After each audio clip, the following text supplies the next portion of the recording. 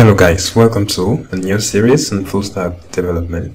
In this mini series, we're going to build a URL shortener using React.js and React.js style components, NodeJS and Postgres. So by the end of this series, this is how our mini application is going to look like. So before we continue, don't forget to subscribe and also smash the like button below. So we use Postgres, React, and Node for our applications. So let's reload. And we have the number of clicks that we noted. Shorten the URL. When you click, it takes you to the original URL, which is that. And that's the original URL. You click, you get the same thing as the other one. So we're good with that. Now let's try this long URL. Let's enter it there, click save, and we get the long URL, then the shortened URL, and the number of counts at the right hand side. So that's the original URL. So the same thing. Now let's see, reload the page. You see the number of counts change. So this is because we've accessed the shortened URL once, so we get a count of 1. Now if we've accessed the second time, we get a count of 2. So that's pretty much how it functions. So that's it. Now let's start building our application. So we create a folder. I'm going to call it full stack URL shortener. So let's go inside and open our editor.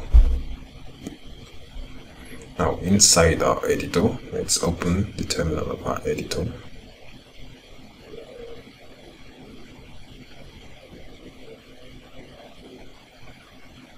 And that's it. So we're going to run npm init to initialize our node package. So we have that. I'm going to create it.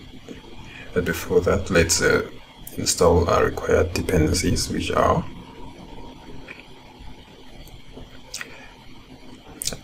body parser,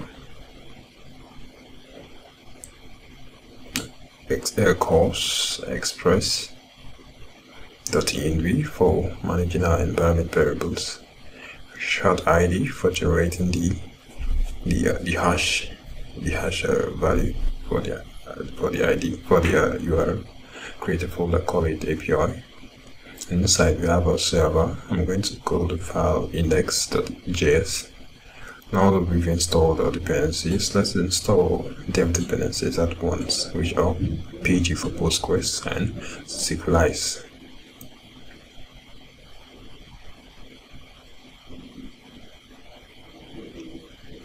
And also let's just add a Sequelize CLI. Now let's import our values, our variables, our modules. We have the express, we import it, and next we're going to import logger. Let's see, body parser first, require it.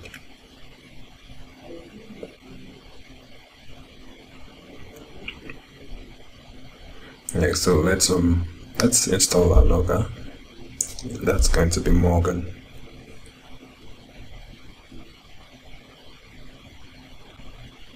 So we import that too.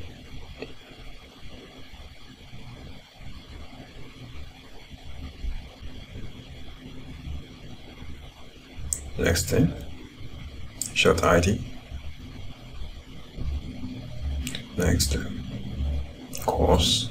That's to deal with the origin, like being able to send requests from the front end to the backend server. So without it, our request won't work. Our request from the front end won't work. We'll be getting some errors. So the logger is just to log the requests we make. Just log them on our terminal. It's only used for development purposes. And that's how we connect our calls. Also connect the body parser with .json.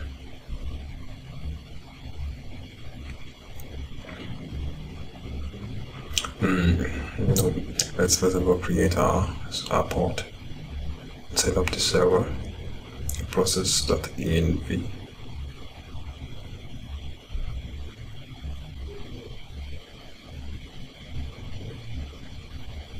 Next, listen to the port and a callback text an error as parameter, and if there is an error, return the error, console log it, else you just return the another console log indicating that our server has started.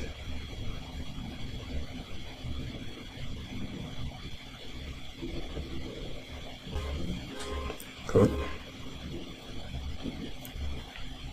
Now that we've done that, let's go and create a test endpoint, which is just the slash.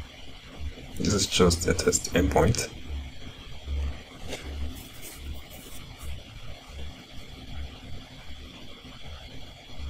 Response JSON.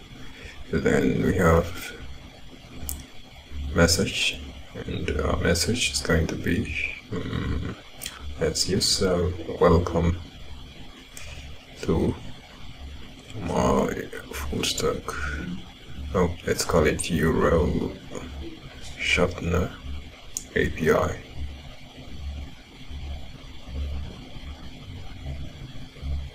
Good. Now let's start our server. But before that, let's create the script for starting our server.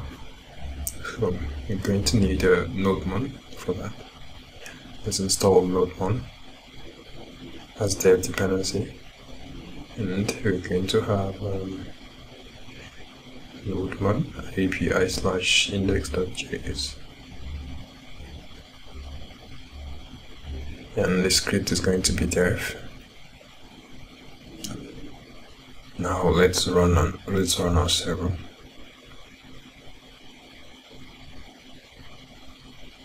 Server is already in use, so we're going to change it to we're going to change the port to something else. Let's say 1000. Change it. Oh, let's use a different port. Let's use 8000. Yeah, I think that's good. Now let's go and test the endpoint. So we have that which is coming from our server, means our server is already up and running. Let's use Postman. We have that, and our server is up and running. So that's the work of the logger called Morgan. That's the logger showing us the request we've made.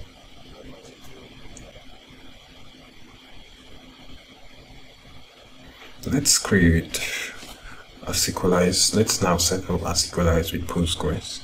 Create a Sequelize RC file. In this file, we're going to set up some basic configurations for our Sequelize. So we're going to import the path from path, or I could just copy this and paste, and yeah, copy it and paste. I'm going to paste it here. So that's it. We've imported the path, and we wanted to create a config.js file inside a config folder, create models inside model, and inside API, instance inside API, migrations inside API. So running that script, Sequelize init has created the files for us. Now this is a JSON file. We need to convert it. This is JSON data. We need to convert it into a .js data, because the file is a .js. So let's create a .env file to manage our environment variables, and here we're going to have database URL dev for the development URL. So it's going to be URL dev, no space, and here we're going to have Postgres column, Postgres, and the password our /out. Going to have a localhost and the port, then the database name. I'm going to use URL Shortener as a database name. That's the database name. So in our package.json, I'm going to create a script for creating our database for us. So we won't be needing to go and create it on pgadmin. I'm just going to create the script here, and so that if in case someone pulls let's say clones this repository online, he can just run db setup. It will create his database and he will just run his migrations. So here I need to change this to the .js, to use .js data. So I'm just going to paste it here.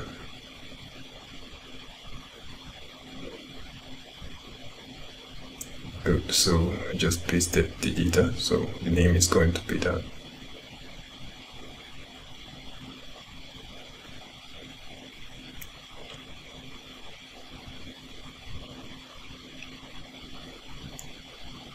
So we have three databases, one for development, test, and production. And that's our development database. So here we are configuring our environment variable, making them available in this file, so that we can just access them using the use env variable. And they call it database URL there, which is our current environment variable. So let's create our database by running in db setup. This has created our database. So if we go to pgadmin, look, we're going to see our database. Let's refresh, and that's our database. So this is our database. So back to, let's now create our modules. Let's create our migrations and modules. For that, we're going to use the following script: sequelize db migrate. Oh wait, let's say model generate. Yeah, the name, I'm going to give it URL, and the attributes are going to be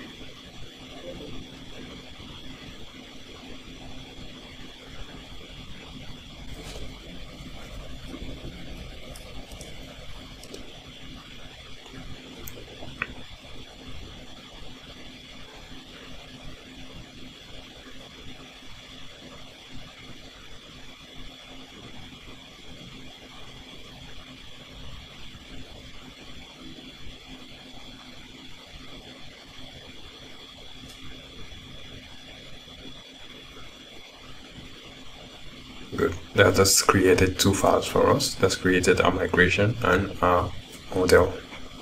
So this is our migration, has the table name. That's it. Then our models, we have that and this. So that's our models with the table columns and table name. So let's go back to our server.